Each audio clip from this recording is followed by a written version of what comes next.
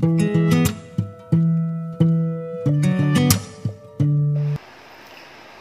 oras na ito, ituturo natin ang simplifying of fractions.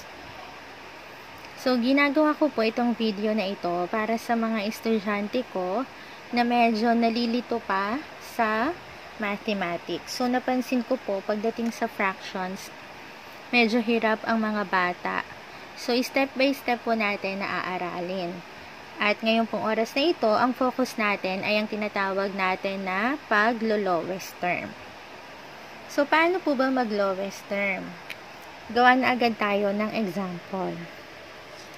6 all over 8. Paano po natin ilo-lowest term ang 6 over 8? Sa ibang mga bata, lalo na yung sa mga nasa higher section, automatic na po sa kanila yan, na alam na agad nila kung ano ba yung lowest form ng 6 over 8.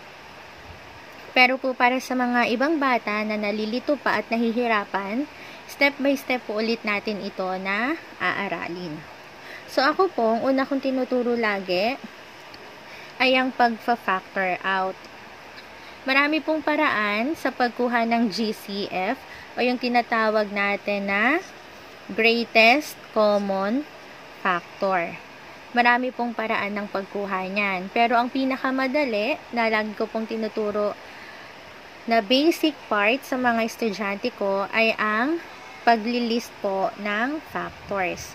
So, una, ano-ano po ba yung mga numbers na kapag minultiply natin, ang magiging sagot ay ito pong numerator natin na 6. Una, laging kasama yung 1, number 1. Then, the number itself. So, 1 times 6, that's equal to 6. Next po, 2 times 3, that is also equal to 6. Wala na po. Then, ang susunod ay yung sa denominator natin. Ano-ano po yung mga factors na numbers na kapag minultiply natin, ang magiging sagot ay 8. So, again, the number itself at ang 1. And then, 2 times 4. That is also equal to 8. So, paano po natin makukuha ang GCF? So, pag sinabing GCF, greatest common factor, yung pinakamataas na pareho sa kanila, sa mga factors na na-list po natin. So, meron tayong 1 and 1, meron tayong 2 at 2. The rest, wala na pong magkapareho sa taas at sa baba. So, ano po yung malaki? Ang malaki ay ang 2. So, automatic, 2 is our GCF. So, paano na po natin ito i-lowest term? So, si 6 at si 8 ay i-divide na po natin sa number 2. So, 6 divided by 2. Ayan, 6 divided by 2. And then, 8. Yung 8 po natin kanina, 8. Divided by 2. What is 6 divided by 2? The answer is 3. What is 8 divided by 2? The answer is 4. So, ang lowest form po ng 6 over 8 ay 3/4. So, yan na po ang ating lowest term. So, gawa pa po tayo ng ibang example. So, burahin po muna natin.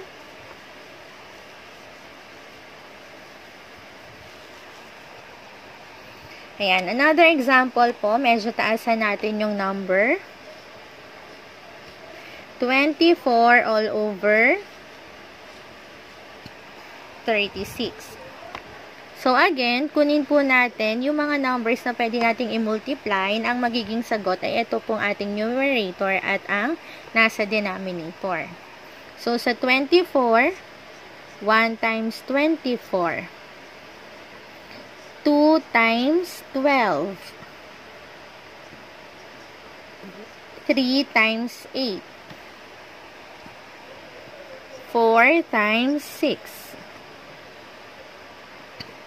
Meron pa po ba? Pwede po ba sa 5? Hindi. Sa 6? Pwede. Pero ito na siya sa 4 times 6. Sa 7, hindi pwede. Kay 8, pwede bang i-divide? Pwede. Pero ito na po siya sa 3 times 8. So, next po ay kay 36. 1 times 36. 2 times 18. Pwede po ba sa 3? Yes.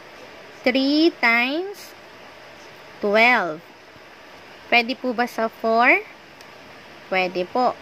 So, 4 times 9. Pwede po bang i-divide kay 5? Hindi. Pwede po bang i-divide kay 6? Pwede. So, that will give us 6 times 6. That is equal to 36. So, meron pa po ba? Kay 7, pwede po ba? Hindi. Kay 8, hindi rin po. Kay 9, kay 10, kay 11, kay 12, pwede. Pero nandito na po si 12. Okay? So, ito po yung mga factors nila. So, ngayon, hanapin natin kung ano yung mga magkakapareho sa kanila. So, merong 1, parehong may 2, parehong may 3, parehong may 4, parehong may 6, ayan, 7, 8, may 8 po ba sa baba? Wala. 9, parehong may 12. Meron pa po ba? Wala na. So, ano yung pinakamalaki na common sa kanila? Ano yung greatest common factor ng 24 and 36? So, ang pinakamalaki na pareho sa kanila ay ang 12. So, ang sagot natin sa GCF ay 12. So, ibig sabihin, para ma-lowest term, ma-simplify ang 24 all over 36, i-divide natin silang pareho sa 12.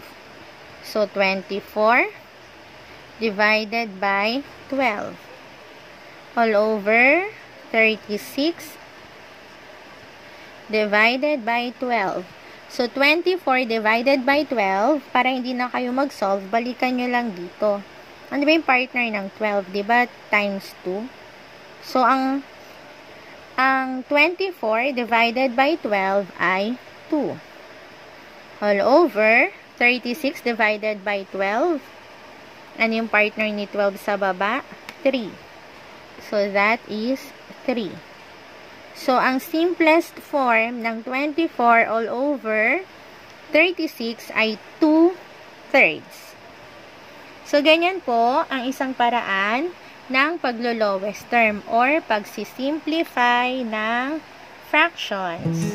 So, sa susunod po, gagawa pa tayo ng ibang videos para isa-isa po natin na simpleng ma-explain ang mga dapat na matutunan sa mathematics ng mga bata. Maraming salamat po.